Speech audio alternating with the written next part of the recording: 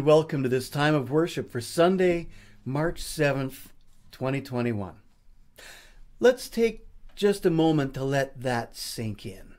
March 7th. I don't know about you, but for me it's been about a year since dates or times seem to make any kind of sense. But the calendar assures me that this is March 7th, and it is the third Sunday in Lent, so we'll go with that. I'm Reg Berg, and I'm the pastor at Prince of Faith Lutheran Church in Calgary, Alberta. Just a moment ago, I used the word welcome. And I want to say it again because I want to make sure you're taking me seriously. Too often people use the word welcome, but it comes with certain conditions. You're welcome to be here, but only if you act a certain way or change certain things. Or you're welcome to be here, but you're not allowed to participate in this or that aspect of our time together. Now, it's unfortunately true that there are situations in which we may run into this kind of conditional welcome, but this isn't one of them. When I say that you are welcome, I mean that. There's no ifs, ands, or buts, just a period. You are welcome, period. That means that you're welcome to participate in this time to as great or as small an extent as you want to. You're welcome to simply listen or to join in the spoken responses or to sing along with the songs or hum or, heck, turn down the volume if you want to. You're welcome to engage with me in the message, which, to be fair, would work better in person, but such is life right now. You're welcome to join in the prayers if you want to, or add your own prayers. And you're welcome to share in Holy Communion later. You're also welcome to choose not to participate. In any case, I'm glad that you're here. There's one other thing that you're welcome to do, that we are welcome to do. And for me, it's a relief to know this. We're welcome to come intentionally into God's presence just as we are. And we're welcome to be real, to be honest, and to come clean, both with God and with ourselves. And admit that we've made a mess of things. And we've hurt ourselves, we've hurt others. In the process, we've even hurt our relationship with God again. And yet we're welcome to come again and confess again that we have blown it, knowing that as we do, we will also hear again God's word of forgiveness spoken to us. And so as we begin this time today, I invite you to join me in a time of both confession and forgiveness. Blessed be the Holy Trinity, one God, who is present, who gives life, who calls into existence the things that do not exist. Amen. If you were to keep watch over our sins, O Lord, who could stand? Yet with you is forgiveness. And so we confess. Gracious God, have mercy on us. We confess that we have turned away from you, knowingly and unknowingly. We have wandered from your resurrection life. We have strayed from your love for all people. Turn us back to you, O God. Give us new hearts and right spirits, that we may find what is pleasing to you and dwell in your house forever. Amen. And receive this good news.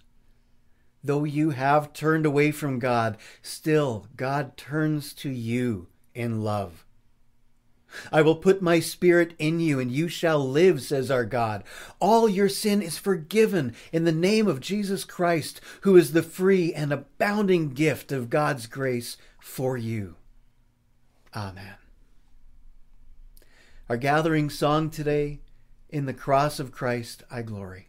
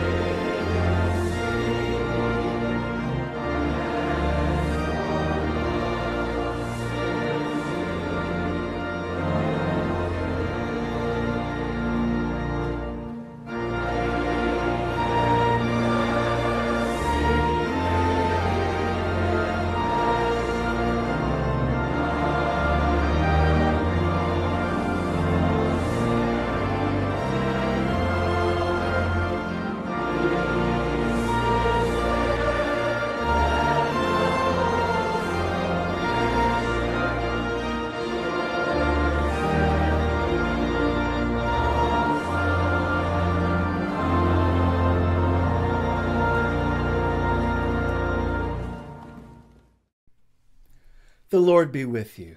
And also with you. Let us pray. Holy God, through your Son, you have called us to live faithfully and act courageously.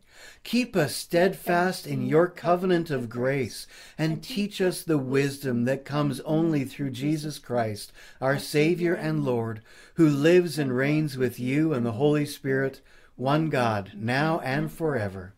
Amen.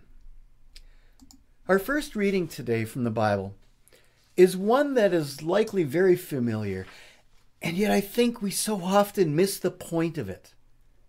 The Ten Commandments. How often do we hear these as simply a list of don'ts? Don't do this, don't do that, don't do this other thing. But do we ever stop to consider the question of why? Let me give you a hint. It's all about relationships, healthy relationships. If you want to have a healthy relationship with God, don't go chasing after other gods. That'd be a good start. If you want to have a healthy relationship with other people, well, don't kill them. Duh. Don't steal from them. Don't go around spreading lies about them. Really, it's pretty basic stuff. So let's listen, maybe from a fresh perspective, to these verses from the book of Exodus. Our first reading today is from the book of Exodus, chapter 20. Then God gave the people all these instructions. I am the Lord your God, who rescued you from the land of Egypt, the place of your slavery. You must not have any other god but me. You must not make for yourself an idol of any kind or an image of anything in the heavens or on the earth or in the sea.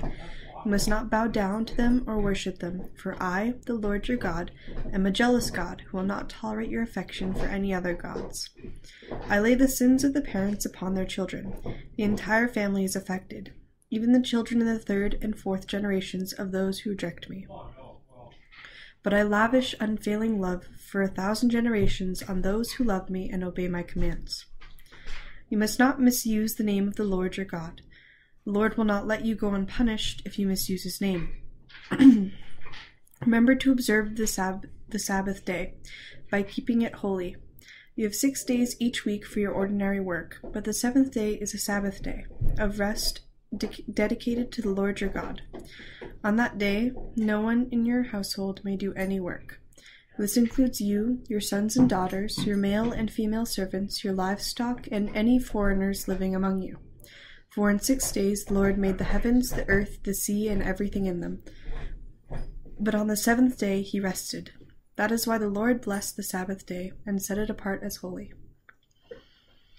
Honor your father and mother, then you will live a long, full life in the land the Lord your God is giving you.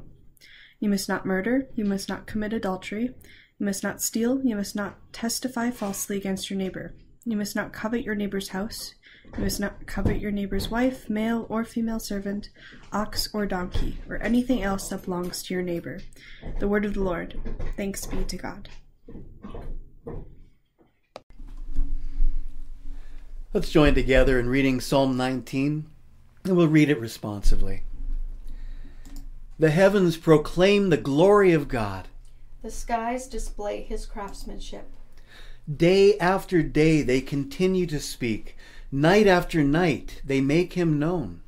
They speak without a sound or word. Their voice is never heard. Yet their message has gone throughout the earth, and their words to all the world. God has made a home in the heavens for the sun. It bursts forth like a radiant bridegroom after his wedding. It rejoices like a great athlete, eager to run the race. The sun rises at one end of the heavens and follows its course to the other end. Nothing can hide from its heat. The instructions of the Lord are perfect, reviving the soul. The decrees of the Lord are trustworthy, making wise the simple. The commandments of the Lord are right, bringing joy to the heart. The commands of the Lord are clear, giving insight for living. Reverence for the Lord is pure, lasting forever. The laws of the Lord are true, each one is fair. They are more desirable than gold, even the finest gold. They are sweeter than honey, even honey dripping from the comb. They are a warning to your servant, a great reward for those who obey them. How can I know all the sins lurking in my heart? Cleanse me from these hidden faults. Keep your servant from deliberate sins. Don't let them control me. Then I will be free of guilt and innocent of great sin. May the words of my mouth and the meditation of my heart be pleasing to you, O Lord, my rock and my redeemer. Our second reading today is from Paul's first letter to the Corinthians, chapter 1. The message of the cross is foolish to those who are headed for destruction, but we who are being saved know it is the very power of God. As the scriptures say, I will destroy the wisdom of the wise and discard the intelligence of the intelligent. So where does this leave the philosophers, the scholars, and the world's brilliant debaters? God has made the wisdom of this world look foolish, since God in his wisdom saw to it that the world would never know him through human wisdom. He has used our foolish preaching to save those who believe. It is foolish to the Jews who ask for signs from heaven, and it is foolish to the Greeks who seek human wisdom. So when we preach that Christ was crucified, the Jews are offended, and the Gentiles say it's all nonsense. But to those called by God to salvation, both Jews and Gentiles, Christ is the power of God and the wisdom of God. This foolish plan of God is wiser than the wisest of human plans, and God's weakness is stronger than the greatest of human strength. The word of the Lord. Thanks be to God.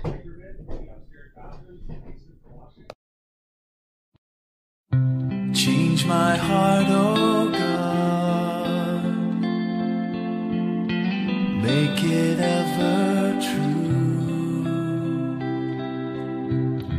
Change my heart, oh God, may I be like you. Change my heart, oh God, make it ever true. Change my heart, oh God, may I be like you. You are the potter, I am the clay. Mold me and make me, this is what I pray. Change my heart, oh God, come change my heart, make it ever true. make it ever true. Change my heart, oh God, Come change my heart, may I be like you. You are the potter, I am the clay. Mold me and make me, this is what I pray. Change my heart, oh God, make it ever true. Change my heart, oh God, may I be like you.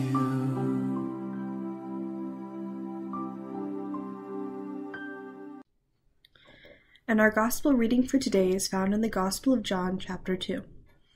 It was nearly time for the Jewish Passover celebration, so Jesus went to Jerusalem. In the temple area, he saw merchants selling cattle, sheep, and doves for sacrifices. He also saw dealers at tables exchanging foreign money. Jesus made a whip from some ropes and chased them all out of the temple. He drove out the sheep and cattle, scattered the money changers' coins over the floor, and turned over their tables.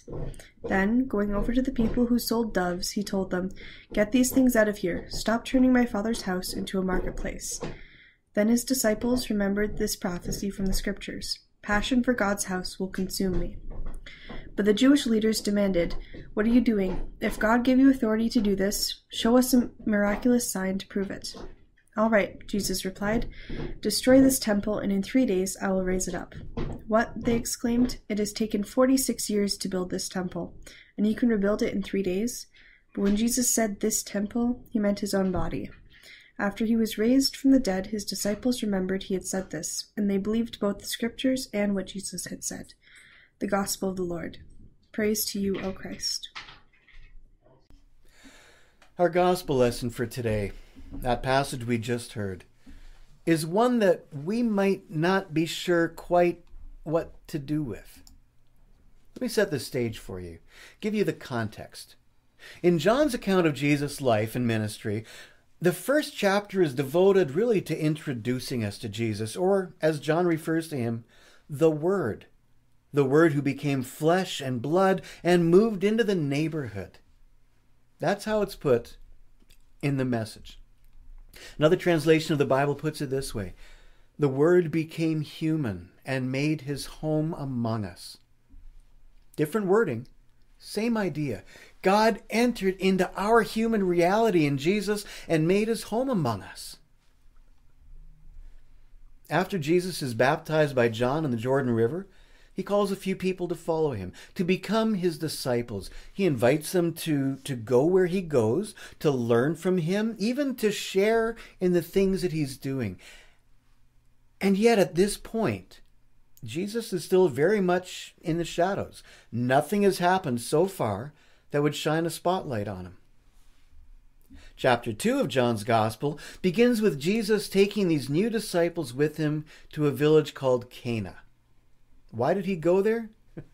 Well, because there was a wedding, and he and his disciples had been invited to come. Now, you may have heard what happens while he's there.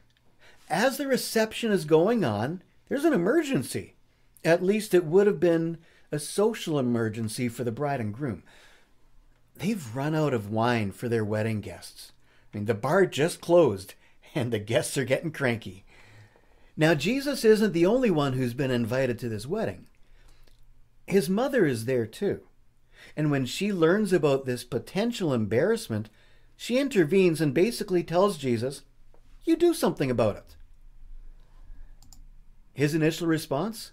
According to John, Jesus tells her, "Is that any of our business, Mother, yours or mine? This isn't my time. Don't push me."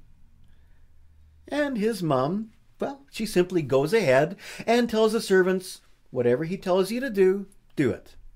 And even Jesus knows you don't argue with mama.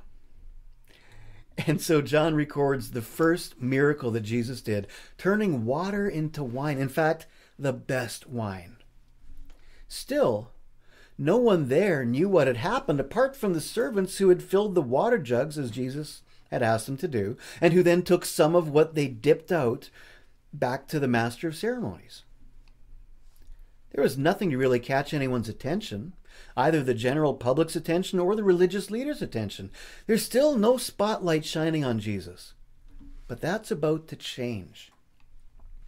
After this wedding, Jesus heads south and he goes to Jerusalem. It's almost time for the annual Passover celebration, and like every devout Jew, he wants to celebrate the Passover in Jerusalem. To this day, in fact, Passover celebrations around the world end with the expressed hope next year in Jerusalem. Jerusalem. It had long been regarded as the heart of the Jewish faith, as Jerusalem was where the temple was. The temple, first built by King Solomon and completed around 957 BCE. The temple, destroyed by the Babylonian army around 587 BCE. And then about 70 years later, after the Jewish people returned from exile in Babylon, the temple was rebuilt, and it stood until 70 CE, when it was destroyed by the Romans. It was here, at the temple, where the priests would offer sacrifices. It was to the temple where people would come on a pilgrimage. It was in the temple where the Holy of Holies was to be found, the most sacred space in Judaism, in which it was believed that the very presence of God dwelled. Now, a moment ago, I mentioned sacrifices. This was, in fact, the central aspect of worship in the temple. The people were to come and bring their sacrifices, and the priests would then offer these to God. The Hebrew Scriptures, what we often call the Old Testament, lay out very clear and precise rules regarding this. The people were to offer as sacrifice the best of what they had. They were to take the best from their flocks, or at other times of the year, the best of their crops, etc., all of which God had given them, and give this portion back to God. But the religious leaders had changed things. A person could now go to the temple and buy the cattle or the sheep or the doves and offer these as sacrifice. It no longer came from their best. It was no longer a personal sacrifice. Their sacrifice no longer had to have any real personal impact apart from laying out some cash. Their sacrifice no longer came from the best of what God had given them.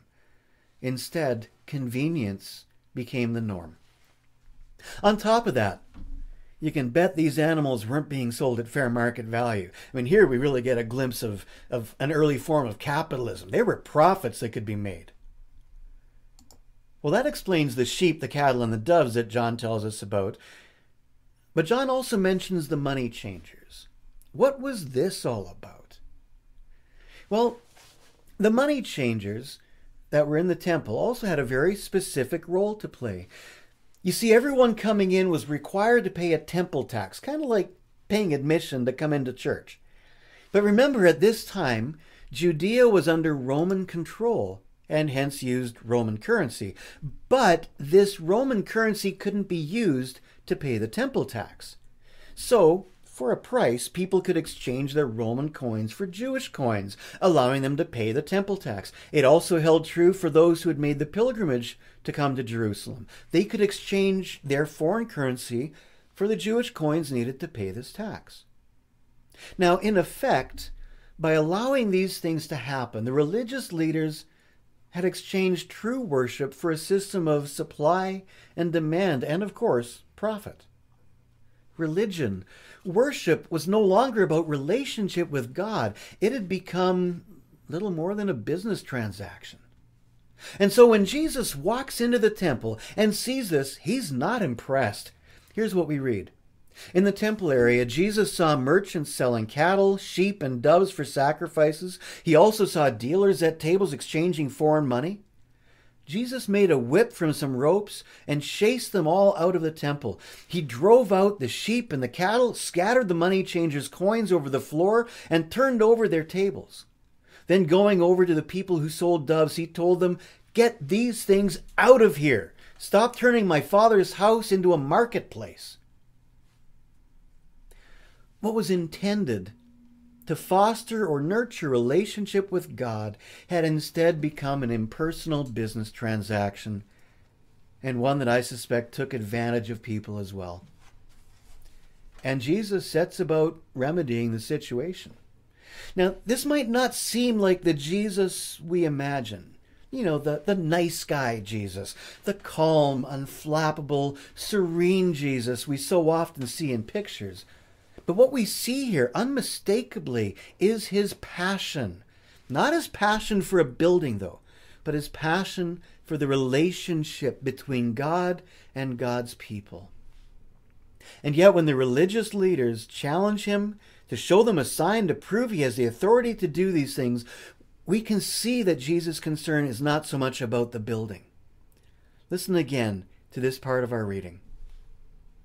"What are you doing?" they demanded. "If God gave you authority to do this, show us a miraculous sign to prove it." "All right," Jesus replied. "Destroy this temple, and in 3 days I will raise it up." "What?" they replied. "It's taken 46 years to build this temple, and you can rebuild it in 3 days?" But when Jesus said this temple, he meant his own body.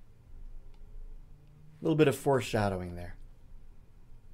A couple of chapters later in John's Gospel, in chapter 4, a Samaritan woman will ask Jesus about where the correct place is to worship God. Here's a little bit of that exchange.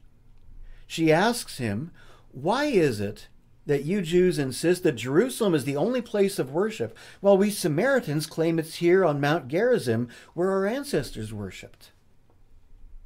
Jesus replied, "Believe me, dear woman, the time is coming when it will no longer matter whether you worship the Father on this mountain or in Jerusalem. The time is coming, indeed, it's here now, when true worshipers will worship the Father in spirit and in truth." I think that's an important message for us to remember today, too. We, too, need to wrestle with the question of what's most important: the physical place in which we gather for worship, or that in worship, the relationship God wants to have with us can be nurtured. Next Sunday will mark the 1-year anniversary of our gathering for worship, not in a certain building, not at the same time, in the same place, but gathering perhaps at different times, gathering in our homes or in our cars or at the office or out at the lake, whenever and wherever we may have been. Gathering to worship online. This change wasn't one that we went looking for, but rather it was forced on us because of this pandemic. But maybe, just maybe, it's been a gift to us as well. All of our lives, when we've thought of church, or even when we've thought of worship, I suspect that we've connected this thought with a specific building.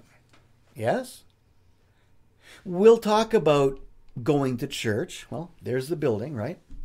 Or we'll talk about things that the church is doing, or could do, or is called to do, and it all connects in some way to the building, doesn't it? We've forgotten that the church, as it's referred to in the Bible, is not about a building. Buildings are nice, don't get me wrong, especially when it's 40 below. The building is nice, but it's not essential. The church is a community of faith, a community of people who have been called out. The Greek word that we find in the Bible, the word ecclesia, is usually translated church, but it literally means those who are called out. Called out from the usual things of this world, called out from the accepted, common, even normal ways of being and thinking and doing, called out to be different, to be a contrast people, a people who live their lives differently because of their faith in Jesus. We've had the opportunity over this past year to begin to realize that even though we're not gathering together in a specific building at this time, we are still the church.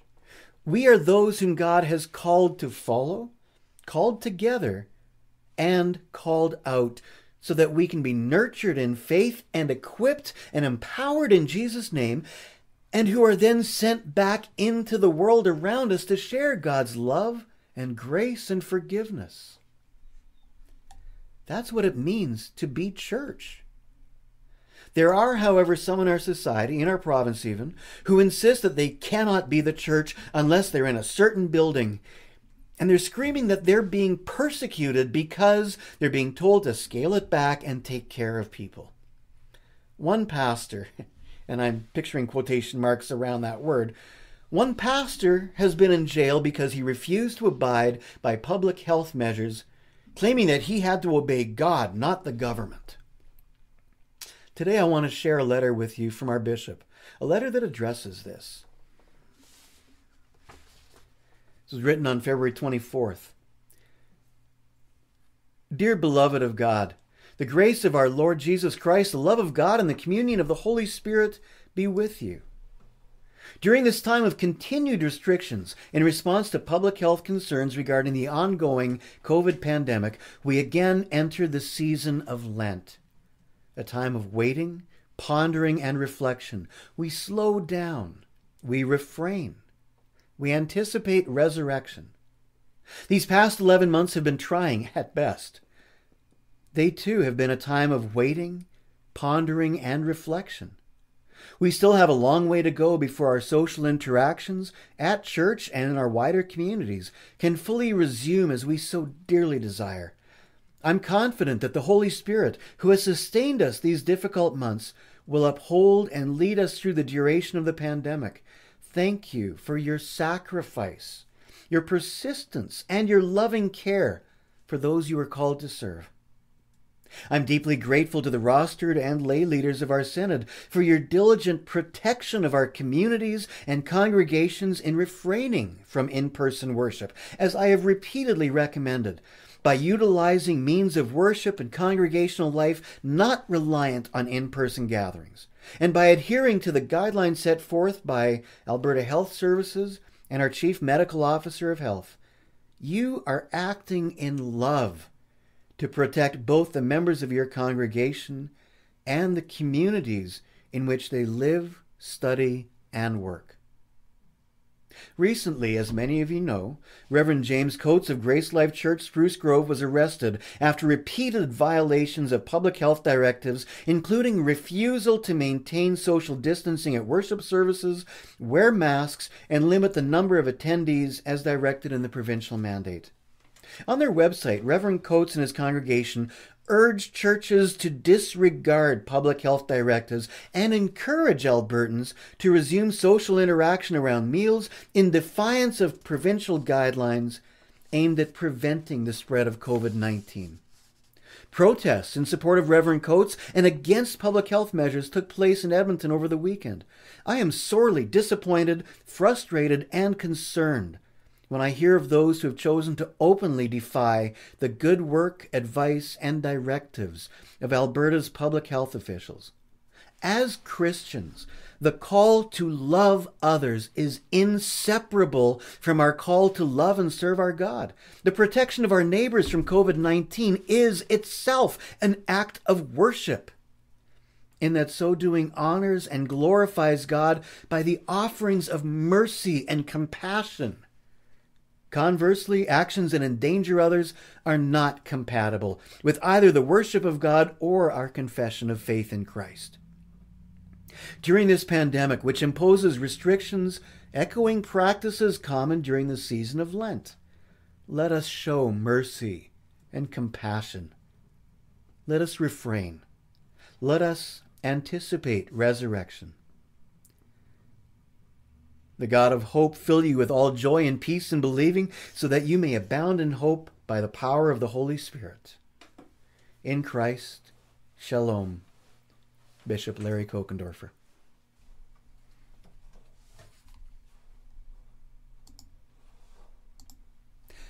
That day in the temple, Jesus found himself stepping into the spotlight. Not because he defied restrictions that were there to protect people, but because he took a stand against those things that shifted the focus away from true worship. Because he dared, by his actions, to point to the relationship God wanted to have with God's people, rather than the accepted conveniences of doing things in what had become the usual way. Can we do the same? In some way, even some small way, can we take a stand, not against restrictions or against public health concerns, but instead take a stand for living out our faith in Jesus in the real world in which we are living day by day? Can we live our lives as those whom God has called to follow, called together, called out, so that we can be nurtured in faith and equipped and empowered in Jesus' name, and who are then sent back into the world around us to share God's love and grace and forgiveness? I believe that we can. And I pray that by God's grace, we will indeed be the church. Amen.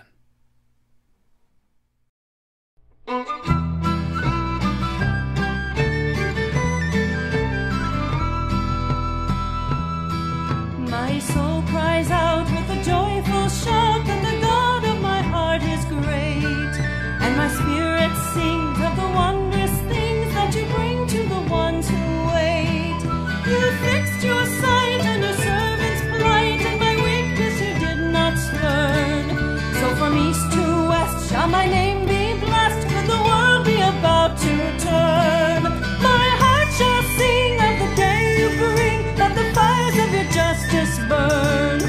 Wipe away all tears, for the dawn draws near and the world is about to turn.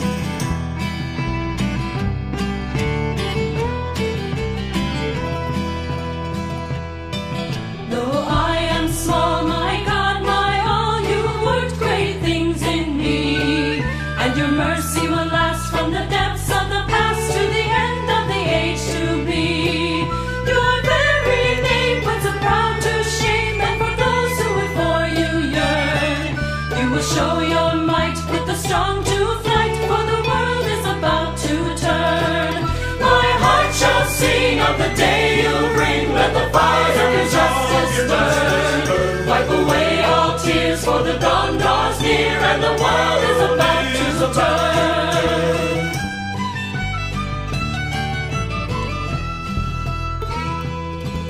From the halls of power to the fortress tower, now the stone will be left on stone. Let the king beware, for your justice tears every tyrant from his throne. The hungry poor shall weep no more for the food they can never earn. There are tables spread, every mouth be fed, for the world is about to turn. My heart shall sing of the day you bring, let the fires of your justice burn. Wipe away all tears, for the dawn draws near and the world is about to turn.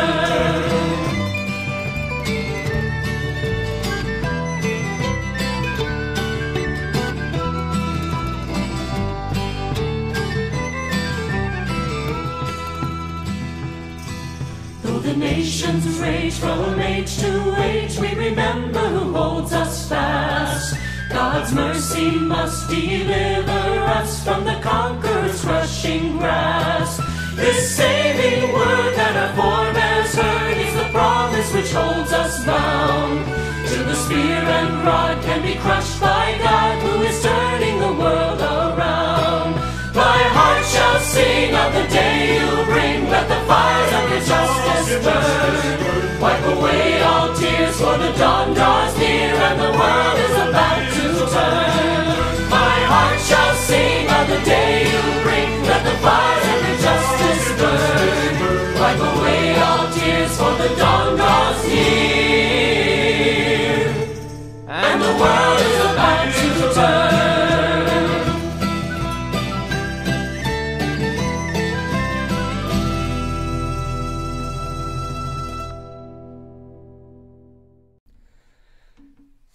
God has made us God's own beloved people through our baptism into Christ Jesus.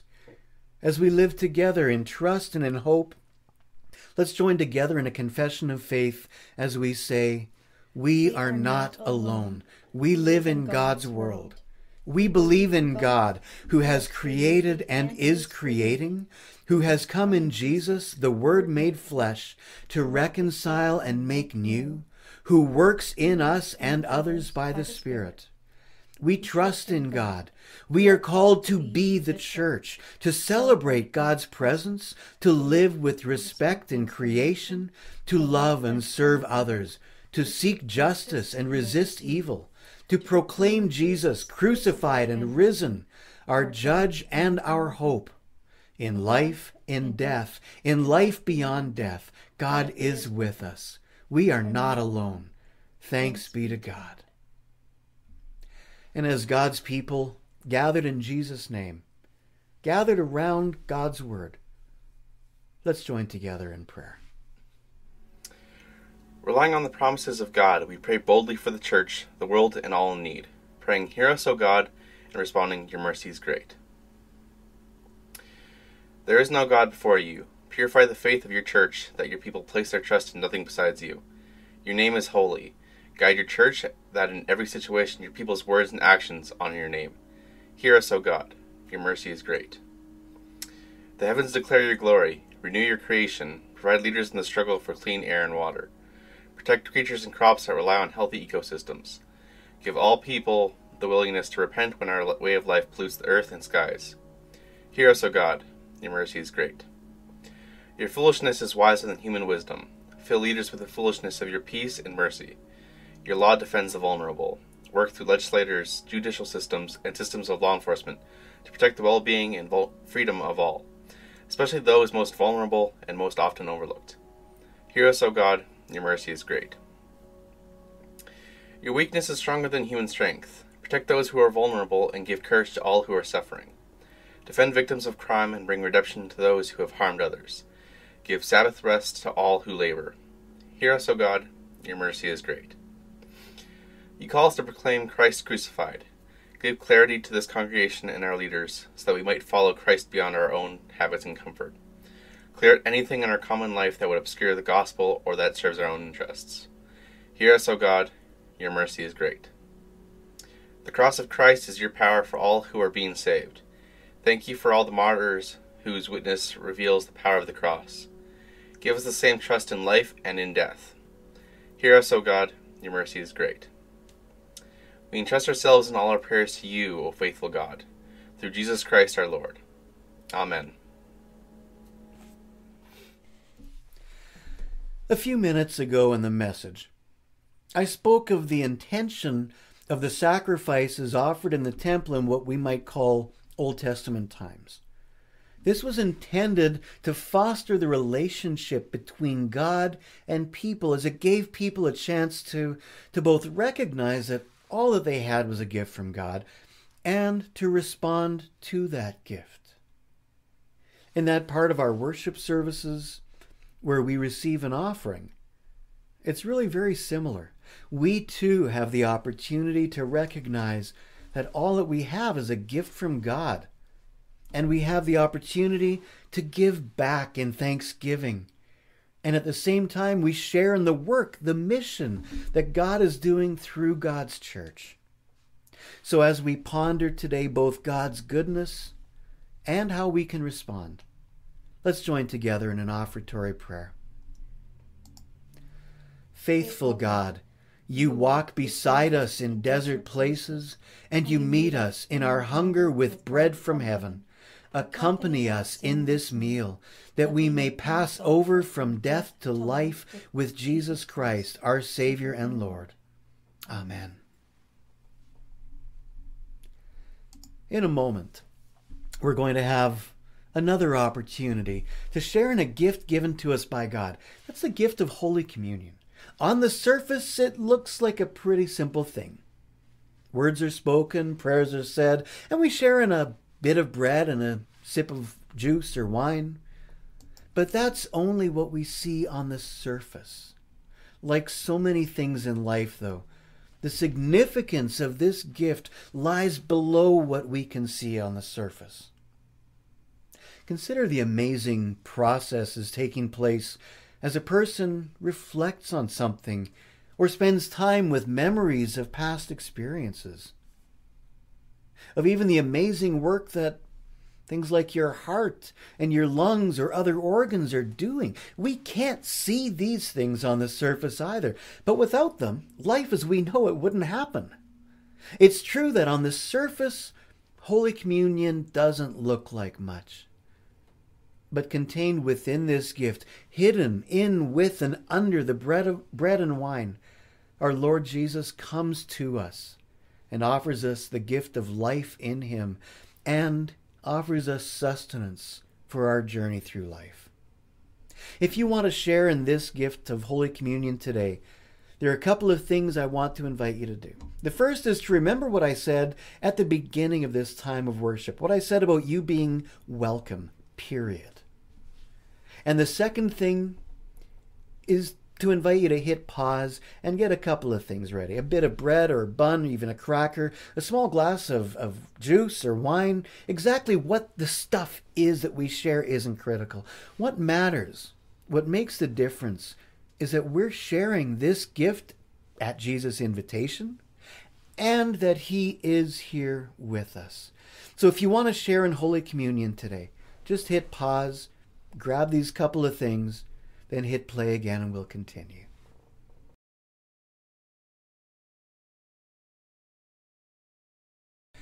The Lord be with you. And also with you.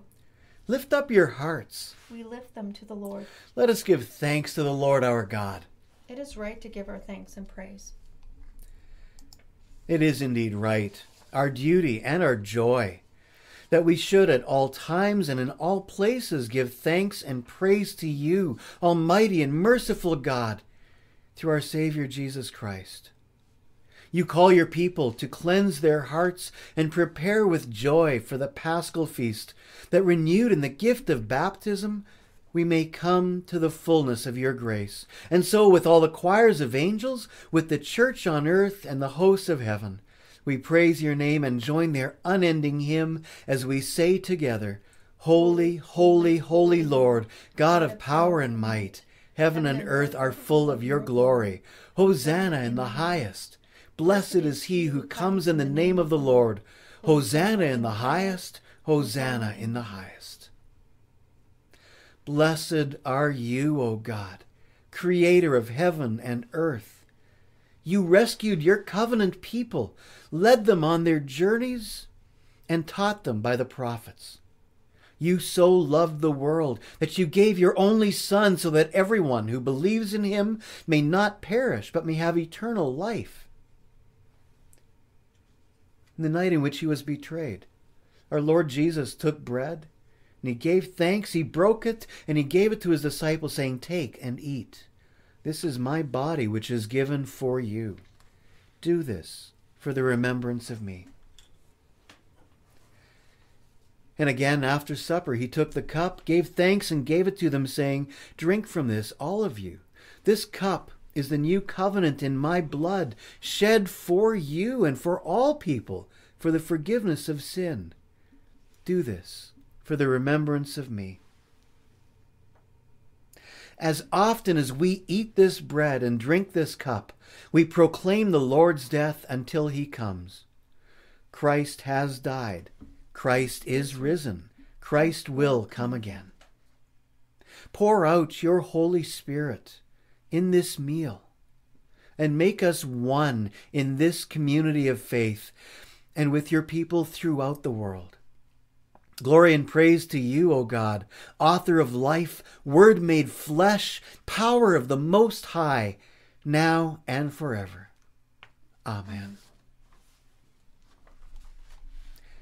Gathered into one by the Holy Spirit, let us pray together as Jesus taught us, saying, Our Father in heaven, hallowed be your name. Your kingdom come, your will be done on earth as in heaven. Give us today our daily bread. Forgive us our sins as we forgive those who sin against us. Save us from the time of trial and deliver us from evil. For the kingdom, the power, and the glory are yours, now and forever. Amen. And so take and eat the body of Christ given for you. And the body of Christ given for me.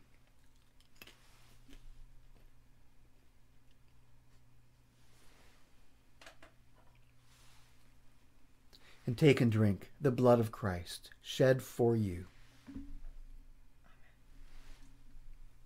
And the blood of Christ shed for me.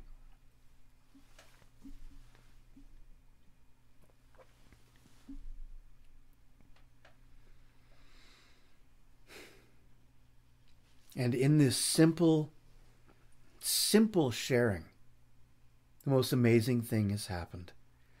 In the bread and wine of Holy Communion, our Lord and Savior Jesus Christ has himself come to you. And he does forgive you all your sins, and he empowers you to go in his name, to share his amazing love and grace wherever you go, to be his church in our world. May the body and blood of our Lord and Savior Jesus Christ strengthen you and keep you always in God's grace. Amen. Let's pray together. O God, in this Holy Communion, you have welcomed us into your presence, nourished us with words of mercy, and fed us at your table. Amid the cares of this life, strengthen us to love you with all our heart, serve our neighbors with a willing spirit, and honor the earth you have made. Through Christ our Lord. Amen. And receive this word of benediction. You are what God made you to be, created in Christ Jesus for good works, chosen as holy and beloved, freed to serve your neighbor. God bless you, that you may be a blessing. In the name of the Holy and Life-Giving Trinity. Amen. Well, I just want to make one quick announcement today, and that's to remind you that throughout the season of Lent, we're getting together via Zoom to explore Paul's letter to the Galatians in the Bible. If you're already on my radar, either because you've joined in the study we shared before Christmas or joined in the last couple of Monday evenings, I'll be sending you the Zoom link. If you aren't able to join us, or if you aren't interested, just ignore the email. No harm, no foul. But if you didn't receive an email last week and you'd like to join in, please send me an email. Just send a note to pastor@princeoffaith.ca. That Bible study continues for the next 4 Mondays, starting at 7 o'clock in the evening. Our closing song today, the hymn, Lord, Take My Hand and Lead Me.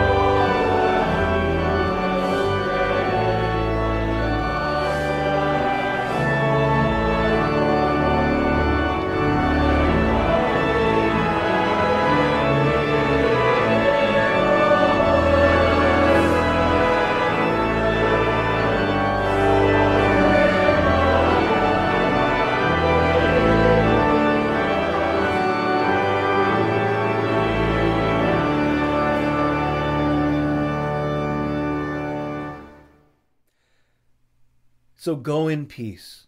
Share the good news. We will. Thanks be to God.